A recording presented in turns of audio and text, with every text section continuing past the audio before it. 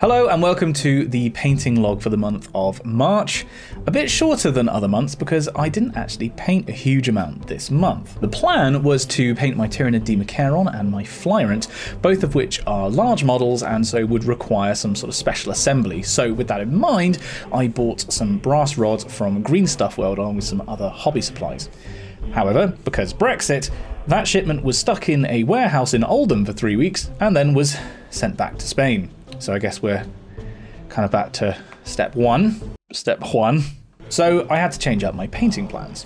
So the sum total of my painting this month is a bunch of orcs, nowhere near as many as I wanted to do. I kind of got sidetracked by the other project that I did this month, and this now represents all of the orc boys that are going to be based on 40k orc boys. That just leaves some Age of Sigmar orcs to round out the second squad of 30. And I also assembled the 5 orc surfers that are going to go into the biker unit. I'm going to go in and sculpt some extra detail like leis and sunglasses and milliput. I just haven't got around to doing that yet. But the main thing that I painted this month and spent a large amount of time on was this Mandalorian. So I got him as a 3D print from eBay. I'll include a link in the description if you'd like to get one yourself. This isn't sponsored, but you know, paying it forwards. And from the moment I saw the print, I knew that I wanted to do this as non-metallic metals, but a specific kind of non-metallic metals called Sky and Earth NMM, which is basically painted reflections where you put your character in the environment that you want them to be in. In my case, that's a desert with bright blue sky,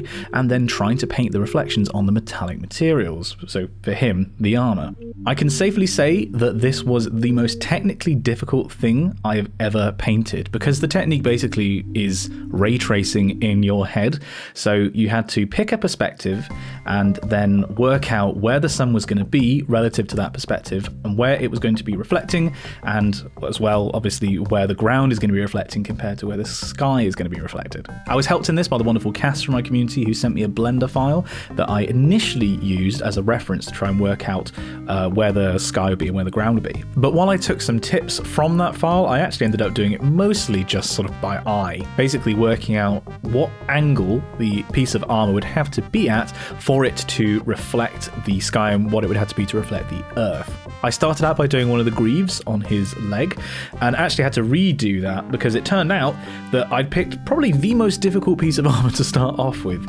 The bit that actually really brought the whole thing together was one of his pauldrons on his shoulders, because it's basically just a sphere, just a section of a sphere, and the key with NMM, as far as I can tell, is to break down your model into basic geometries, so spheres, planes, cubes, all that kind of thing. And being a simpler geometry, that meant that you could quite easily work out what would reflect what. Perhaps I was wrong in saying about the greave before. I think the helmet was probably the most technically difficult bit, but that's just because of the shape of the helmet. You had these weird kind of cheekbone-esque bits of armor that I had to wrap my head around how it would reflect the sky and the ground.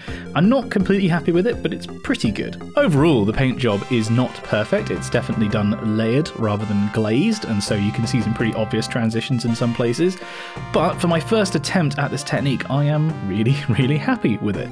I should say something about the rest of the model because there's a lot of details on here, although actually if you look at the Mandalorian costume, a lot of it's quite boring. A lot of it's just kind of leather and brown, and his gun is seriously boring to look at. But there are a couple of other interesting details on here, like the cape having a nice smooth transition. The fact that the model is about 70mm tall, so a lot taller than your average Warhammer model, definitely makes that a lot easier. And I'm also very happy with the Baby Yoda that he's carrying. I mixed the skin tone just by eye, a mix of Warboss green with some grey sear, and I think a touch of the fang in there as well, just to kind of desaturate it a bit further. He is, of course, incredibly cute, and yeah, I think if that was a model on its own, I'd be very happy with him. Painting something on this scale has definitely been more forgiving than a Warhammer scale, and I'd be very interested to paint something like a bust in the future or another large-scale model, because it is a great chance to hone techniques without having to worry about doing it at the smallest scale possible. This coming month, the plan is to finish off the rest of the orc boys. There's only 10 of them that I need to do now in order to finish off the 2 big mobs of 30 boys each,